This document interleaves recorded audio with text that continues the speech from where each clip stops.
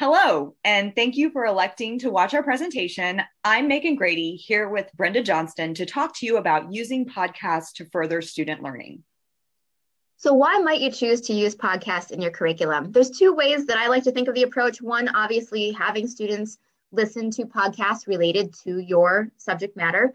It deepens their understanding of that subject matter and helps diversify the voices included in your class, but also then brings in current issues and topics that maybe aren't researched in print format, but are really important and relevant to the current moment. I'll say in the arts, there have been a lot of podcasts about how the arts are responding to the pandemic in the last year, and it's been great bringing those into all of my classes. But then in terms of having students actually create their own podcasts, helps develop important communication skills in transmedia formats and platforms, something that may be a new thing for them to do. And then they can immediately add it to their resume. It also develops important skills, including project management and managing different kinds of technology. And then if you were to allow them or encourage them to maybe interview some leaders in the subject matter in their podcasts, it can help expand their social and professional networks. And just to piggyback on what Brenda has said, this is more from just an academic technology specialist standpoint, anecdotally from what I've learned, not only helping faculty with podcasts in their classes, but also assigning them in my own classes. What I like about podcasting is that one, it doesn't require fancy equipment or expensive software. A lot of people think that it does, and therefore never get to know that there are free audio recording and editing softwares available. My particular software of choice for that is Audacity, and I like it for a couple reasons. One, because it's free and open source, and two, to put it in kind of annoying technology terms, it is operating system agnostic, which means that it can be used in Windows, it can be used in Mac, it can be used in Linux. So students who maybe don't have a Mac and access to GarageBand don't feel like they can't take part in the editing process for a podcast. Also, podcasting highlights and develops students' voices and creativity. I always love it the first time I'm around students and they're working in the sound booth or working with each other to do a recording, and they listen to their recording and they kind of giggle and also light up and laugh, because it is fun to create something and to do it in a different modality than we're accustomed to doing in higher education. So there's like equal parts embarrassment, but also excitement there. And I really love that. It also promotes participation. And I think this is especially true for students who are maybe reluctant to share their ideas in class, whether because they're shy or for fear that those ideas are undercooked and need just a little more cooking time before presented for taste test to a broader audience. So what's nice about podcasting is there is some scripting that's involved. And in a collaborative context like Brenda's, students also are talking through their ideas with each other prior to recording the particular podcast. So there's an opportunity to polish those up. And then in post-production too, you can edit out any mistakes and edit to make sure you sound concise and clear and polished, while also remaining mindful that the goal is not at all to sound like an automaton or to take from language what makes it sound natural or human, or that gives it kind of that extemporaneous feel, that accessible feel that we come to expect from podcasts. It also develops a new communication style. I have students who are avid, writers, and they write all the time, and they never thought about creating anything with audio, who've gone on from my classes to create podcasts at their local bookstores or to do things of that nature. So it gives them just another avenue of creativity and to develop new and relevant skills. During podcast training, we revisit some concepts they probably were first exposed to in FYS, things like copyright and Creative Commons, because they need to make sure they're finding appropriately licensed music and sound effects to integrate into their podcasts. And we also talk about, once you've created a podcast, how do you make that podcast accessible to people who are deaf or hard of hearing? So these are really important skills that students need to understand and things that students need to think about and be sensitive to. And also, it's fun, especially when Brenda and I are involved. That's true. So how did I come to the idea to A, involve podcasts in my curriculum, but B, really have the students create this project? So 2 years ago, I was teaching for the first time our leadership and artistic vision class. And I'm not going to read the course description to you there, but we are looking at different leadership styles and attributes and how do you lead from different positions within an organization. This year, especially, I'm teaching again this spring. We're really looking at the current challenges facing our field and how to prepare for those leadership moments and to think about things in so many different perspectives. And so that's the class. And what's been really great, again, bringing in current podcasts to help us have the current conversation and hear from voices in the now of what they're dealing with, how they're thinking through things. And then in this class, I have students explore their own leadership skills and what do they want to develop. So they actually create leadership action plans. And so I use the podcast to supplement the reading. We use podcasts in our in-class activities. So we have a whole day of listening activities, and so we use those to help with that. I do some meditation in the class, and so use podcasts to help with meditation. And then a big piece is the final group project. So when I was developing this course for my first time 2 years ago, I was actually running at the HRC thinking, what can I do for a final project? I don't want to just have the students write a paper. I want something that's fun and interesting, unique, and gets them working together in a way that they enjoy. And since I was listening to podcasts that I decided to incorporate into the class, thought, what if I have them create a podcast? And around the same time, the Center for Academic Technology announced a grant to help us with technology needs in our classrooms, which I applied for, and I'll let Megan speak more about. But that was just like a beautiful alignment at that time.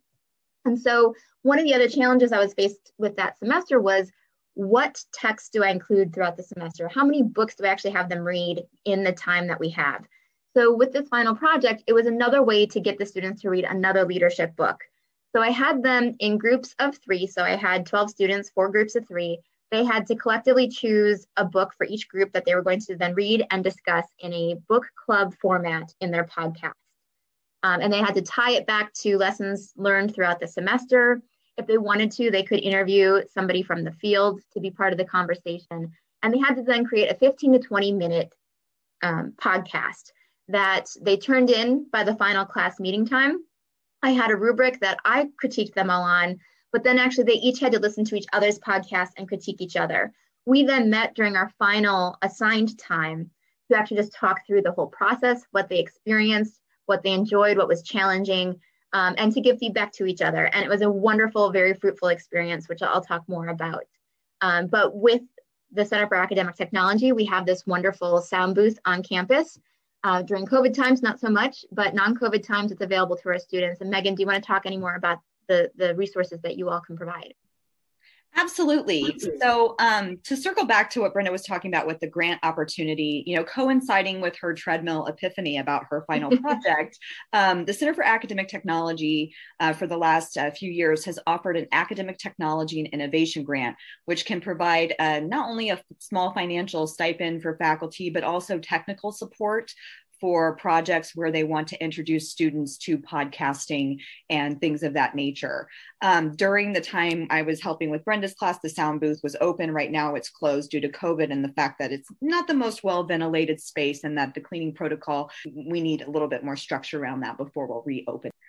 All right, so getting into the workshop. So through Brenda's application for the ATIG grant, I became involved with this project. And we talked about, how did we want to structure this workshop? What kinds of things did we want to emphasize? And the good news here is that if you're thinking about doing this in your class and want to give up some class time to Kat to come in and teach your students, I accomplished all of this in one of Brenda's class sessions. So it's not like you have to sacrifice, 4 class sessions that you don't have to sacrifice. So some things that I focused on. Number 1 is the main thing. I wanted to walk away from the session knowing that students knew how to use Audacity at audio recording and editing software to mix their voice with background music and sound effects to create professional grade results. So to do that, there are some things that we worked on. So the first thing is, I wanted them to have fun finding music that somehow fit the tone and mood of their podcast. And there's a really great resource for finding Creative Commons licensed music, freemusicarchive.org. So I introduced them to that and kind of walked them through how to interpret the various Creative Commons licenses. And then I also introduced them to the BBC Sound Effects Archive, which they're REMARC licensed sound effects that the BBC has thousands of them available for people to use. Another thing that I focus on during the workshop is mic options and placement. We have microphones, specifically Snowball microphones, available for checkout, both in the Center for Academic Technology and at the first floor library desk in Irwin. A lot of times students check out these microphones without knowing a whole lot about them. Snowball microphones proper, not the ICE kind of like less expensive version. They have 3 polar patterns, meaning that they have 3 ways in which they can pick up sound from different directions. Students need to know the back of the microphone has a switch with 3 different settings, understand what those settings or polar patterns are so that they'll pick the appropriate one then when they're recording their podcast. So we went over polar patterns, or the direction from which a microphone can pick up sound. And we also went over mic placement. In my experience, a lot of students, when they first start podcasting, are inclined to put the microphone right in front of their face, which is really bad, especially for people like me who have poppy P's or plosives or hissy S's, sibilant sounds. So I teach them how to place the mic a little downstream from their mouths in a way so they don't have those plosive and sibilant issues that are so common in audio recordings. And then we go over the editing in Audacity, specifically teaching them how to mix the levels, giving them the ideal level for human voice versus music and having them understand how they put those 2 things together. And then finally, I teach them how to export their projects to an MP3, which is going to be your most portable platform for sharing audio. And from there, they can either upload it to Panopto or to Google Drive and share it with the instructor. So I do create a Panopto folder, where students can dump their final podcast into.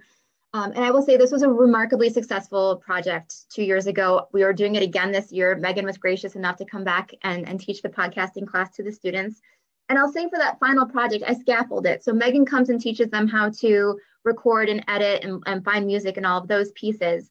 Then I have them start the project, pick out your book, read it, start discussing it. And then they have to turn in an outline of how are they going to talk about things in their podcast. And then 2 years ago, Megan provided me with the resources from the New York Times of how to teach podcasting in the classroom, and I highly recommend it. And so I take them through a day of listening to podcasts and critiquing them. And there's a whole set of worksheets that the New York Times provided. And so we go through that and get them really listening to the edited piece of it, not just listening to the content, but the quality of the podcast. And then after the outline, they have to turn in a script. And we talk about how you don't want it to be a verbatim script, that this needs to be extemporaneous. And then they record it, they edit it, they turn it in like I talked about and how we went through that process. It was incredibly successful, as I said. What the students said, few things, they appreciated having a new way to share their voices. And they actually would have liked to have had us do this more throughout the semester. One, so that each person would get an experience in recording and editing, because as a team, one person tended to take on the editing responsibilities. So this year I have incorporated a pre-assignment where they individually have to create a 5-minute podcast where they have to record and edit themselves so that they learn all the technology. What they like too is some students like writing is not my strength. This really spoke to my strength by allowing me to share my voice in this medium. And so another reason I want to incorporate more podcasts throughout the semester this year and going forward. Areas for improvement, I should have given them more time. I had Megan come in, I think it was around mid to late March. They had about a month to create the podcast and they felt rushed.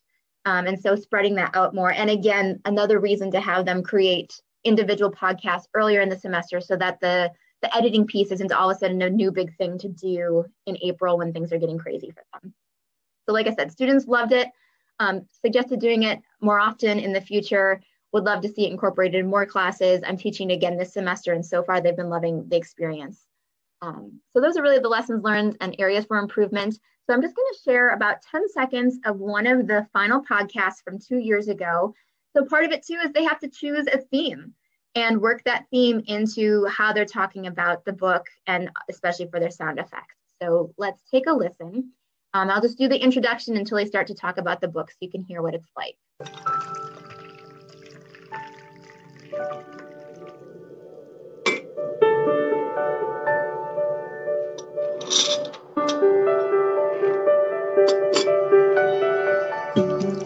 Welcome to the Coffee Club with your hosts, Emma Derwin, David Champa, and Allie Putz. We We are talking to you here from Butler University's campus in good old Indiana on April 17th. Now, like every good college student, we have a slight need for something to get us through the days, and that is coffee.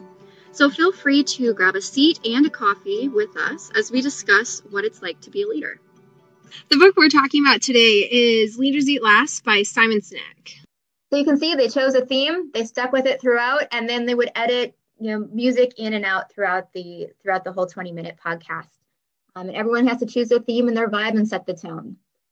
So that's my experience with podcasting in the classroom. And I really want to thank Megan. It's been a really wonderful experience. It's been a lot of fun and something I definitely plan to continue building, not just in this class, but other ones going forward. If you have any questions, please feel free to reach out to Megan or myself. Happy to talk about how I incorporate them more into my classes. And I know Megan's a wonderful expert on how to actually do the podcasting and teach the podcasting. So reach out, and thanks for watching our video. Thank you. Bye-bye. Bye.